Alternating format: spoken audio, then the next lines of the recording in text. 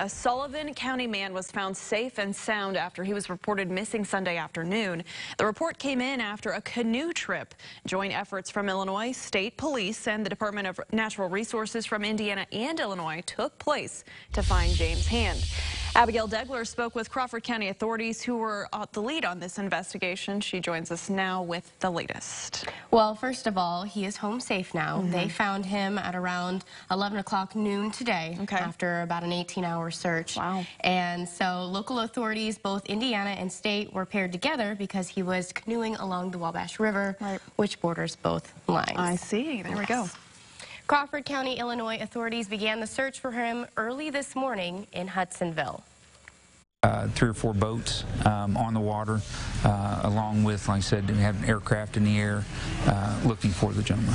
After 18 hours of searching, police finally located a missing Indiana man.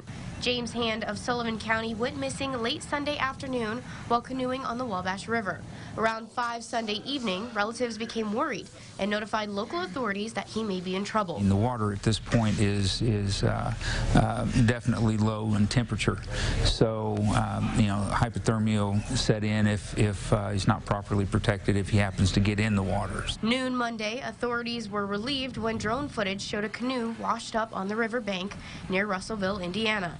Moments later, search crews also saw a campsite that gave them hope Hand may still be alive. Crawford County Sheriff William Raton says, unfortunately, not all searches end like this one, but he is happy this one turned out well. In this case, we were lucky.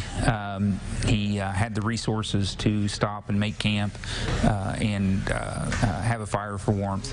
When Hand arrived, Chief Deputy Douglas Slater says he was interviewed to see what actually happened. In the end, authorities concluded the lack of communication and weather conditions escalated the events following his canoe trip. Fine. I think if there was a lesson learned, it was don't leave home without your cell phone and don't leave home without somebody knowing where you're going.